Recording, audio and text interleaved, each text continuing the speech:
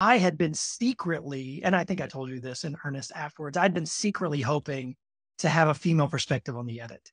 I just realized that I was so close to the material because I've been writing it for 18 months. Then we did the whole production that I needed outside input because the film itself comes from the perspective of a father. There's so much about the mother. It's almost living in the shadow of her. And I really, really wanted that perspective when you and I began to talk. You were saying a lot of the same things that I was already thinking, which we found later on in post that was still the case. Obviously, we don't hate each other because now we're talking about other projects, but there was a lot of similarities that creatively were happening. And I recognized and realized that this particular editor could bring something to the table. And the film is better for it. The film is 100% better for it.